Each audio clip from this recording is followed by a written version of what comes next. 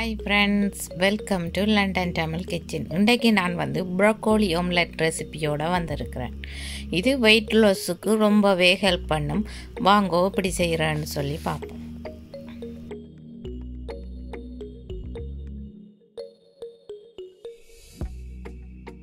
இந்த broccoli omelette செய்கிறதுக்கு 6 spring onion எடுத்து அதன் வேரை வெட்டிட்டு நல்லா கழுவி வச்சிருக்கிறேன்.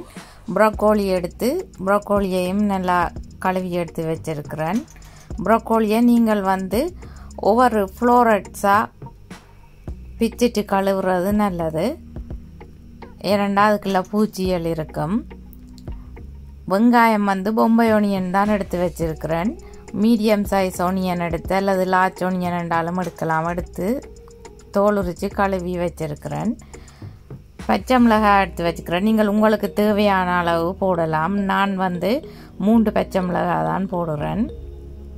பச்சை மிளகாயை கழுவி சின்னதாக வெட்டி எடுக்கிறேன். ஸ்ப்ரிங் ஆனியனையும் சின்னதாக வெட்டி எடுக்கிறேன்.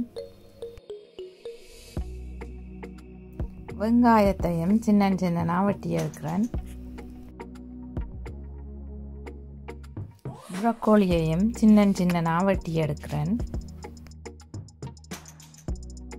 வெட்டி வச்சிருக்கிற மரக்கறிகளை நான் ஒரு பாத்திரத்துக்குள்ளே போடுறேன். இனி வெஜிடபிள்ஸுக்குள்ளே முட்டையை போடுறேன். 8 முட்டை போடுறேன். 1½ டீஸ்பூன் உப்பு போடுறேன். நீங்கள் உங்களுக்கு தேவையான அளவு உப்பு போடுங்க. 1 டீஸ்பூனை விட கொஞ்சம் கூடவா நான் மிளகுத்தூள் போடுறேன். நீங்கள் உங்களுக்கு தேவையான அளவு மிளகுத்தூள் போடுங்க. 1 கையளவு சீஸ் போடுறேன். நீங்கள் உங்களுக்கு விருப்பமான அளவு போடலாம்.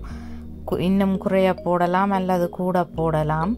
நீங்கள் வெயிட் லாஸுக்காண்டி சாப்பிட போகிறீங்களன்னு சொல்லி சொன்னால் சீஸை குறைய போடுறது தான் பெட்டர். இனி எல்லாத்தையும் சேர்த்து நல்லா மிக்ஸ் பண்ணுறேன்.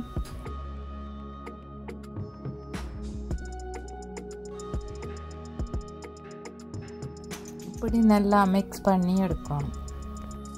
அடுப்பை ஆன் பண்ணி லோ ஹீட்டில் விட்டு ஒரு சாஸ் பேனை ஹீட் பண்ண விட்டுருக்கிறேன். அதுக்குள்ளே ஆயில் விட்டுருக்கிறேன். நீங்கள் உங்களுக்கு தேவையான அளவு ஆயில் விடலாம். நான் 2 டேபிள் ஸ்பூன் ஆயில் விட்டுருக்கிறேன். எண்ணெய் சூடான உடனே பீட் பண்ணி வச்சிருக்கிற வெஜிடபிள்ஸையும் எக்கையும் சாஸ் பேனுக்குள்ளே விட்டு நல்லா மட்டமாக பரவி விடுறேன். இந்த கிளவையை நாங்கள் சாஸ் பேனுக்குள்ளே விடேக்கில்ல எக் அடியில் போய் நின்றுடும். அப்போ நாங்கள் மட்டமாக பரவி விட்டால் தான் இந்த omelette நல்லா வரும். லோ ஹீட்டில் குக் பண்ணுறபடியாக நான் இந்த omelette மூடியால் மூடித்தான் வேக விட போகிறேன். இந்த omelette மற்ற சைட்டுக்கு திருப்புறையில் அதால் மூடியால் மூடினாத்தான் அந்த மேல் பக்கம் நல்லா வேகி வரும்.